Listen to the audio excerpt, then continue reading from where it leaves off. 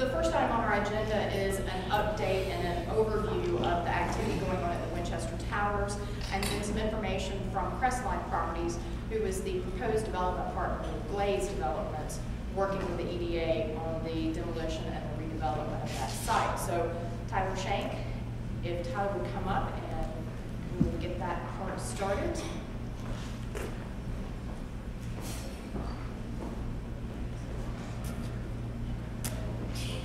Good morning, everyone.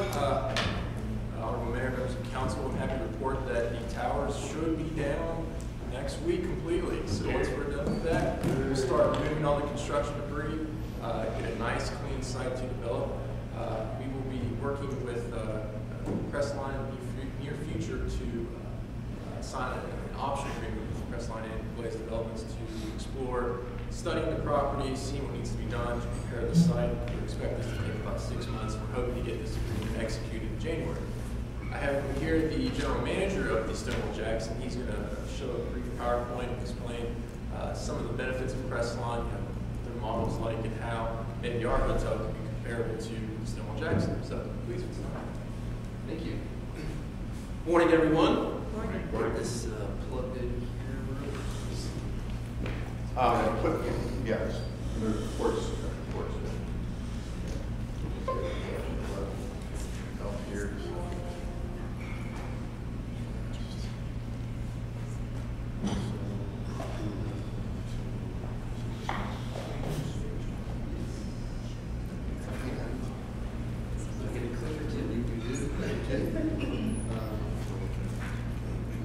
Well, I'm sorry, it's on and it's going. So there we go. You know, forward, backward. There we go. Excellent. There you go. Good morning, everyone. My name is Damon Strickland. I am the general manager here at the Stonewall Jackson Hotel and Conference Center, which is a Crestline managed hotel and has been since our refurbishment back in 2005. If you were expecting Kevin this morning with Crestline, unfortunately he could not make it. He's expecting a second child any moment now, any day, so you get me. But I'll do my best to give you the overview of our company and make myself available for any questions that you may have afterward. So here we go. A lot of this, you can read, and I'll be reading to you as well, but currently we manage over 105 branded and independent hotels with 15,500 guest rooms in 28 states and the District of Columbia. For the year end of 2015, we achieved a RevPAR index of 108.3, and RevPAR in our world is revenue per available room. Anytime that you are over 100% means you're doing pretty good because you're getting your fair share plus some share of other folks in the marketplace. So 108 is a pretty good number.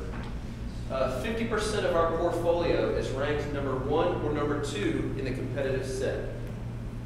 We are consistently ranked as one of the top third-party management companies in most industry publications. We manage for a lot of major publicly traded REITs such as Host Hotels, RLJ, Lodging Trust, Sunstone, Chesapeake Lodging, etc. And we employ over 5,000 associates, including 126 corporate staff members. This is kind of a timeline of where Crestline began and some of the changes that we've gone through over the years that you can kind of look at. Back when Crestline Capital started in 1998, which was a spinoff from Host Marriott, which converted into a REIT. You make your way through the timeline to 2000. Crestline Capital acquired the Durbin Company, as well as Stormont Trice Hospitality Company, which were management companies at the time. Make your way over to 2002, when Crestline Capital went private under the Barcelo Crestline Corporation, who was one of our parent companies at the time. Over to 2003, Highland Hospitality is spun off. 2006, you can see Barcelo Crestline creates Playa, and these are all-inclusive resorts a lot in Latin America. Excuse me, 2007, Highland Hospitality sold to JER Partners. Then all the way to 2010, 2013, when American Realty Capital acquired the majority ownership within Crestline. Lots of hospitality experience. So the history starts by combining two leading hospitality management firms. We've been able to deliver exceptional results for a variety of hotel owners for over a decade. We subscribe to 6 core values within our management company: respect, honesty, commitment to quality, creativity, growth, and teamwork.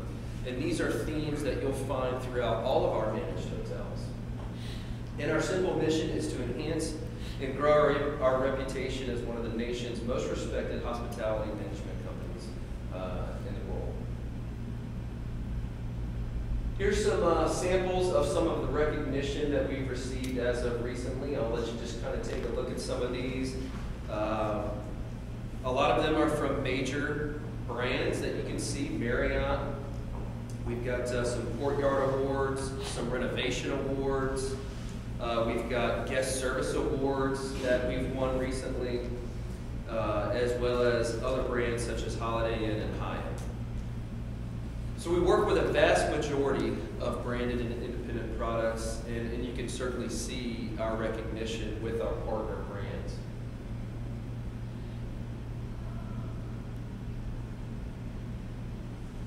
So when we were talking about the product, Crestline operates a diversified array of both select service and full service high quality assets. We have a multitude of brands which capitalize on the varied customer demographics, as well as provide a competitive advantage for us, whatever market that we are a part of. And again, some of the high profile hospitality REITs that we manage properties for.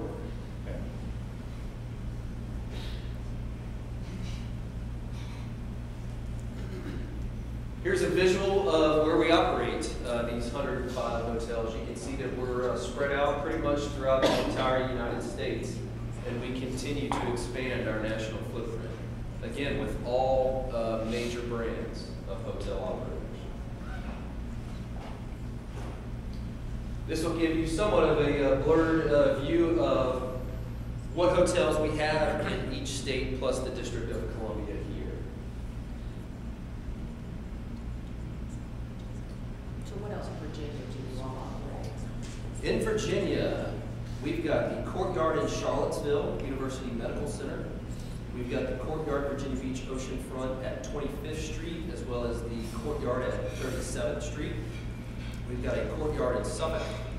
We've got an independent hotel, the Fort Magruder Hotel and Conference Center in Williamsburg. We've got a Hilton Garden Inn in Blacksburg, Residence Inn in Manassas, the Marriott Newport News at City Center, Stonewall Jackson Hotel and Conference Center here in Stanton. There's a Town Place Suites by Marriott in Suffolk, Virginia, the Westin Virginia Beach at Town Center, as well as a Hyatt Place in Glen Allen.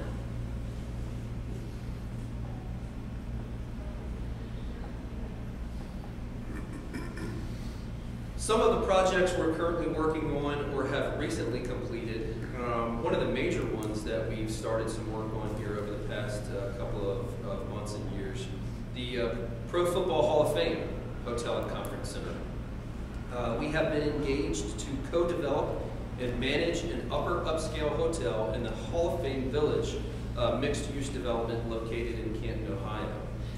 It's going to be a 4-star hotel and conference center with about 243 guest rooms and suites, along with about 30,000 square feet of meeting and event space, with a planned opening in summer of 2018. The football-themed property will be a key anchor to the Hall of Fame Village project, a $500 million development on the Hall of Fame's campus, which broke ground back in September of 2015. Bruce Smith, an inductee to the Hall of Fame in 2009, is a Crestline partner on this project, and we have actually worked with Bruce Smith Enterprises on other projects as well. So he's been a partner of ours for several years now. We also recently did the Hyatt Place DC Georgetown West End. This was recently opened in April of 2016 this year. It's a 168 guest room hotel, upscale select service, developed by Washington, D.C. based Renaissance Centro, and will be located at 2121 M Street Northwest. It's located in beautiful West End neighborhood.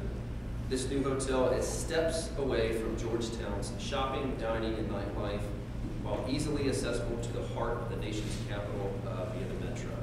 So that was one of our recent openings here this year.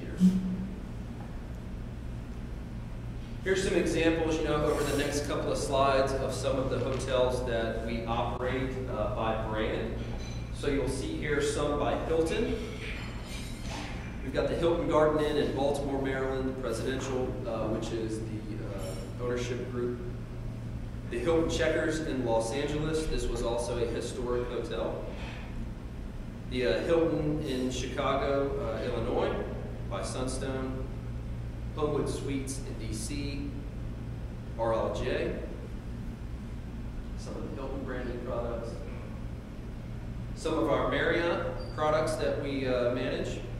The Marriott Newport News, Courtyard Baltimore, ARC Hospitality, the Courtyard in Virginia Beach, which is an Apple Reed hotel, and the Atlanta Marriott Peachtree Corners by NSA Theaters.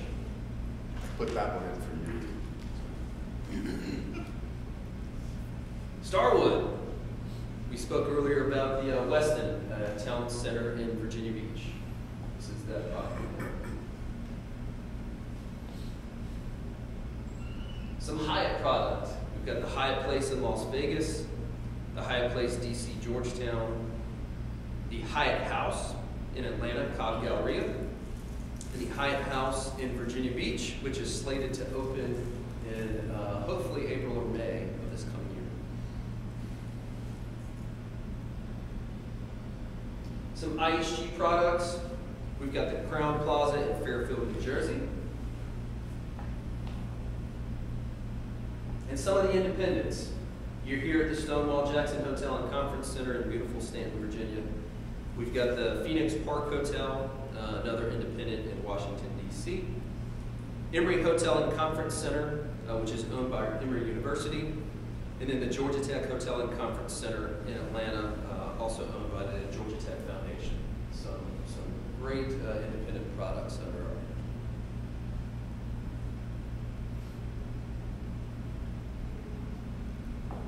So when we were talking about, RevPAR and all that sort of stuff, your revenue per available room is really a combination of your occupancy and your average daily rate.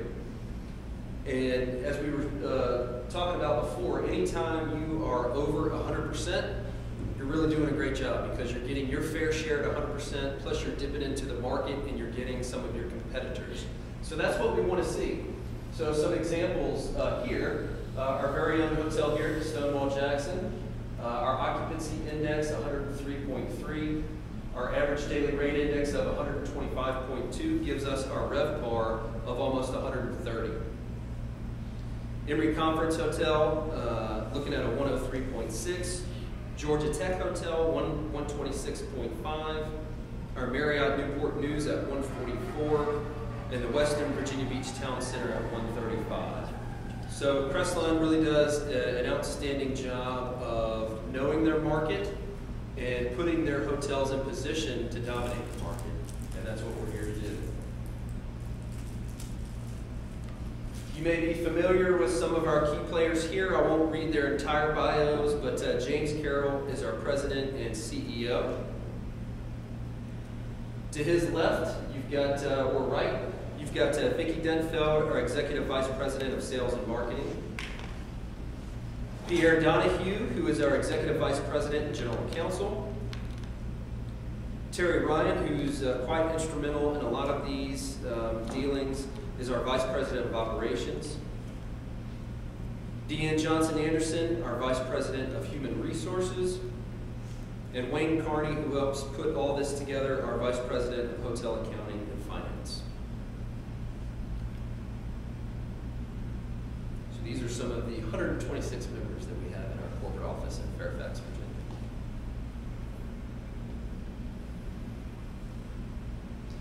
You can kind of see some of the collaborative organizational structure that we've got going on through our corporate structure with some of the individuals that we previously mentioned. James Carroll sitting at the top there is our president and CEO. Vicki Denfeld, who handles all of our sales and marketing efforts, which branches down into revenue management and e-commerce, as well as regional directors of revenue management. Then our corporate support, obviously, you've got the different areas that fall under our accounting and finance structure. Pierre as our general counsel, and then operations under Terry Ryan through human resources, as well as our accounting. A lot of great leaders in place there. That's truly it in terms of, an overview of what Crestline does. And as I mentioned, I'm available for any questions in regard to Crestline or particularly the Stonewall Jackson Hotel where you're at here today. Question if I could. This is going through our Economic Development Authority. This project, my understanding is it's got a conference part to it. On your rev part, do hotels with conference centers tend to do better or right at or under that average?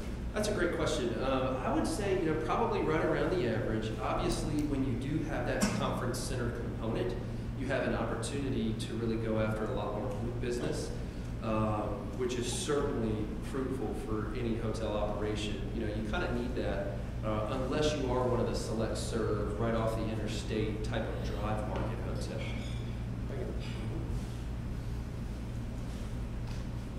Anything else?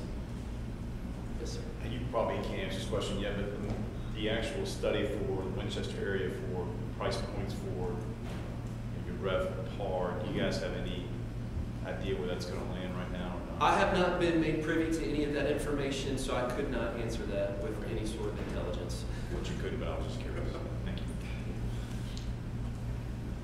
Can I ask a quick question? Absolutely. I noticed that Pennsylvania was not one of the states that you had any properties in. Is there a particular reason, or is it just the way the world falls?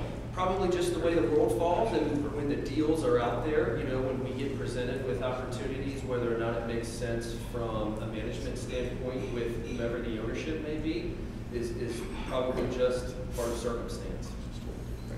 But we like that statement. This is more of an overall industry question, but I think what we're doing in Winchester is falling in the independent category. And what is the typical sort of deal length that you make with an independent? I mean, is it like is it a 5-year, 10-year, 15? I mean, how often those things?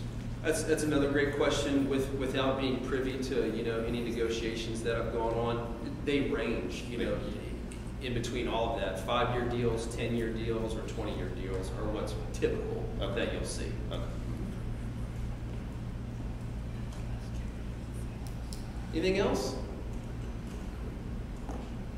Excellent. Well, thank you all for being here. I'm here throughout the rest of the day. I know you all are as well. So if there's anything that I can help answer for you about this particular hotel and how we operate as an independent in a conference center, I will certainly make myself available throughout the rest of the day.